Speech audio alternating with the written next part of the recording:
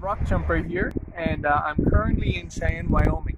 Normally I'd be leading a Texas spring tour right now for migration down there, but with the schedule being changed dramatically, I'm currently staying in Wyoming, and we're lucky here. We still got wide open spaces, easy social distancing, so we can still go out birding. Today we're going to head to the Hereford Ranch, which is a local migration hotspot. It's a bit windy, a bit cool, maybe some migrants will have arrived. So we'll go check it out. We got our scope, binoculars, and most important of all, coffee. Let's go. Crow Creek, which flows through the Hereford Ranch. It's the biggest patch of riparian vegetation around, with lots of cottonwoods and shrubs, and very attractive for nesting species and also migrants. Today is the last week of April. We're expecting short distance migrants. So let's go take a look and see what we can find. There are lots of robins in the background here. I hear a red-breasted nuthatch.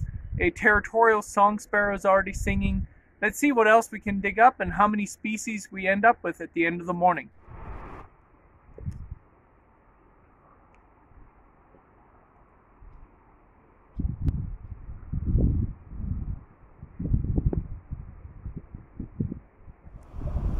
American robins are short-distance migrants, and many have already arrived from points further south. Some of them may stay to breed while others will continue north.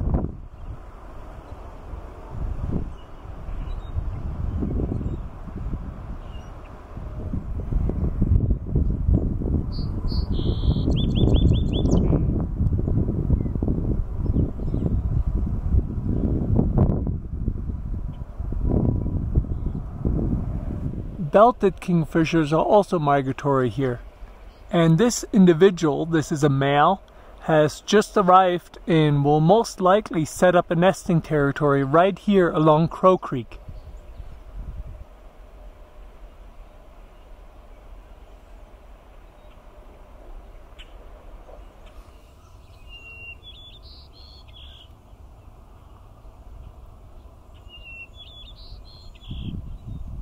White-crowned sparrows are passage migrants in Wyoming. House finches are resident in Wyoming, particularly in towns and cities. Here's a male.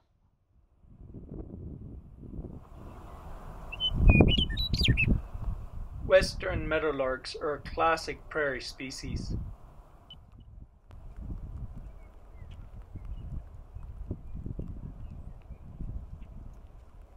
So we've seen some American robins, which are common here. Song sparrows are setting up breeding territories. Common grackles are around, northern flickers, but the surprise was the first white-crowned sparrow for the season here.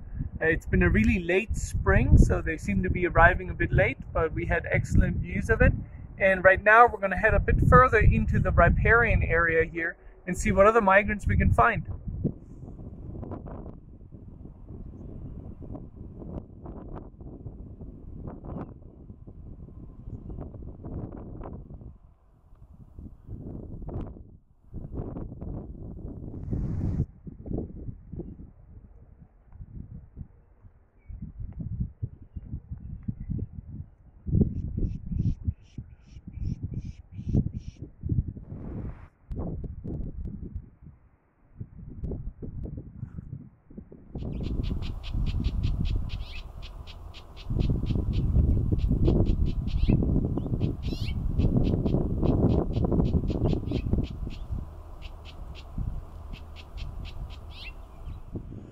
Common grackles vacate Wyoming during the winter months and have now returned in April for nesting. They are conspicuous and noisy. During migration, you never quite know what to expect, especially in a migrant trap like this Hereford Ranch here in southeast Wyoming. And we were just walking through this riparian shrub, and a small bright yellow bird flushed up. We were able to track it down, incredibly a male hooded warbler, a species much more typical of the southeast and eastern United States, a vagrant in Wyoming. We were able to follow it a bit, got some great photos and videos, and just an exciting find and another reason to get out every spring and then look for migrants.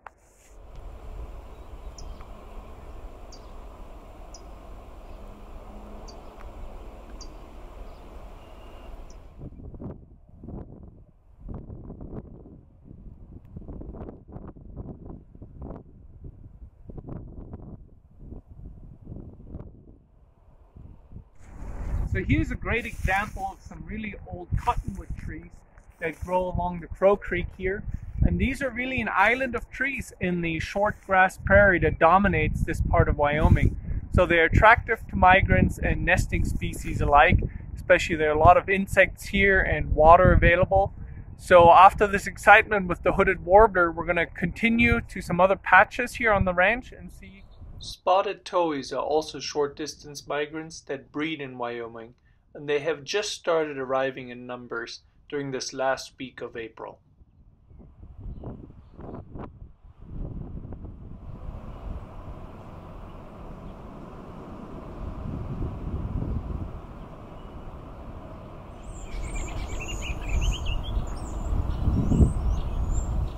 So we arrived at a small stand of planted conifers here. We just had great views of displaying ruby-crowned kinglet, and now we're on the hunt for a sapsucker.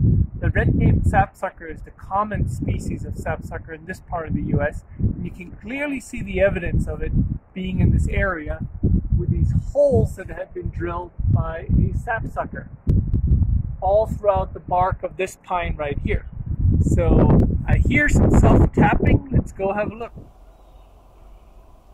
This is a male red-naped sapsucker, which is the typical species of the Rocky Mountains.